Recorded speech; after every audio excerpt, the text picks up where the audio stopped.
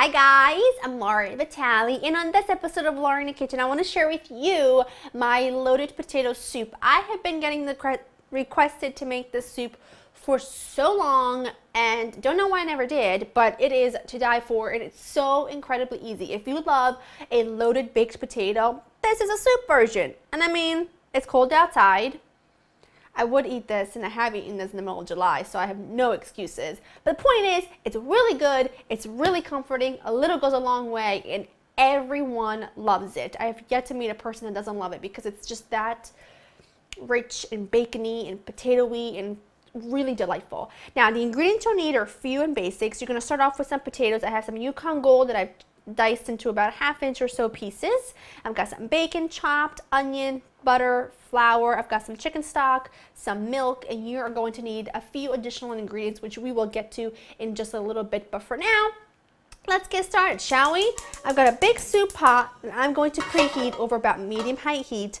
Now, I need to cook up my bacon first. You can cook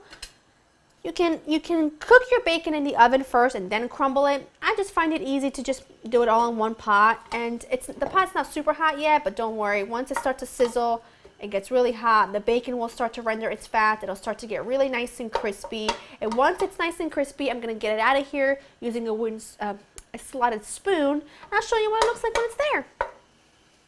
Bacon's nice and crispy. I'm just getting it out of the pan, out of my big pot, using the slotted spoon. Now, normally, see I'm like fishing in here because I'm too short. Normally, I'd say use some of the leftover bacon fat to make your roux or to cook your onions in. I don't want to do that because I find that if you do that, then the bacon flavor just starts to be a little bit overpowering. So what I do is I get rid of the bacon fat. You can keep it in the fridge, it solidifies, and you can keep it to roast potatoes, in which case all would be well with the world and you'd be forever grateful because it is amazing. But for today, I'm just gonna get this out onto the dirty bowl. I'm gonna put it in the dirty bowl. And now in that same pot, there's a little bit of fat in there, maybe like a teaspoon or so, but not much. I am going to add my butter, because it looks like a lot of butter, but remember, this is a really rich soup. A little goes a long way, and I want to saute my onions in butter, and then I also need the butter to make a roux. So, kill two birds with one stone. I'm going to saute my onions in my butter until my onion becomes nice and translucent, and it'll take about, I'd say, 2 to 3 minutes, maybe 4 minutes. Just keep an eye on it. These are looking good. I'm going to add my flour. Now this is what's going to help thicken, and the potatoes will help thicken the soup as well, but you need to make a roux in order for the soup to be really thick and creamy and just gorgeous. And you just cook it for about a minute. I want to make sure that you don't see any raw flour anywhere, and this is perfect. Give it a few more seconds. It gets rid of any of that raw flour taste. It smells so good already because I can smell the bacon, and the onions and the butter cooking together is like a match made in food heaven.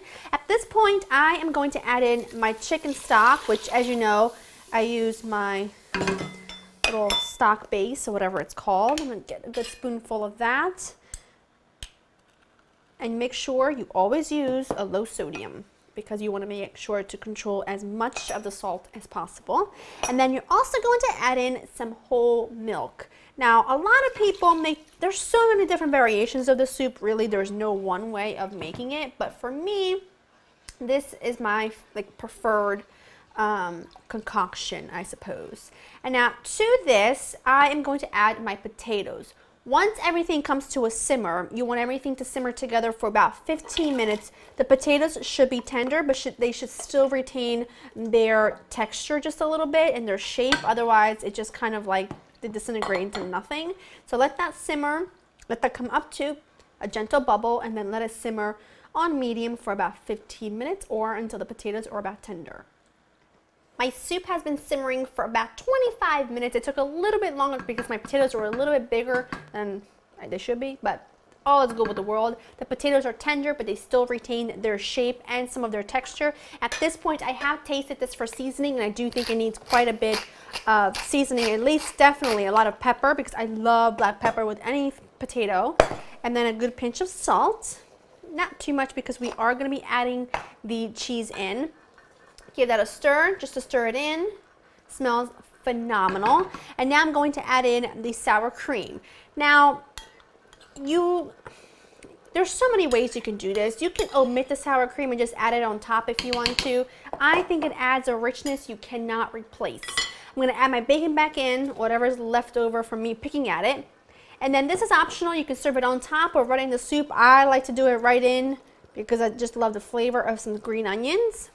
And then some sharp cheddar that I have grated. You want a good cup and a half or so. I'm going to reserve a little bit for the top, but I want a good cup and a half right into the soup. And this is what's going to give you so much incredible richness.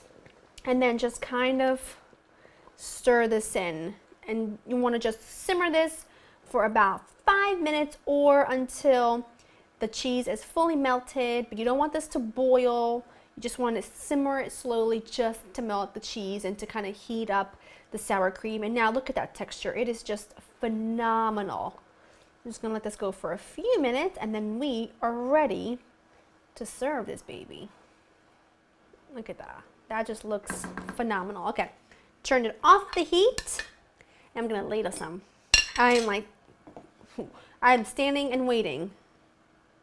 That is just gorgeous. Look at that beautiful texture. The bacon, the potatoes, you can still see that they've got good shape. And then I just need just a little bit more cheese. Just a little bit more cheese. Just a little bit. Sprinkle that on top. You can sprinkle some more green onions on top, extra bacon, sour cream, whatever your heart desires. And then I kind of just like to do that so that it can start to melt. And then as I eat it, kind of like pulls a little bit. Okay, I'll give this a go, but I'm gonna just need a minute because it's hot.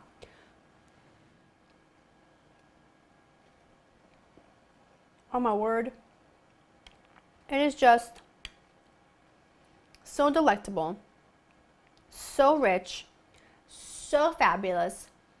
It is like a baked potato with all the fixings in soup form. I can't even tell you how good this is.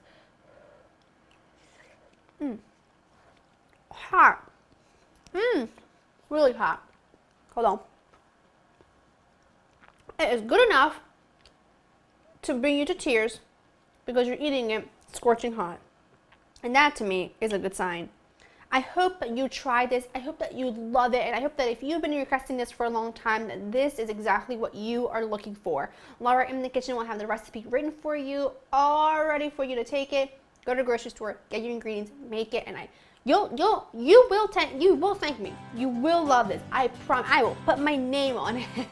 Hope you enjoyed spending time with me, and I'll see you next time. Bye bye.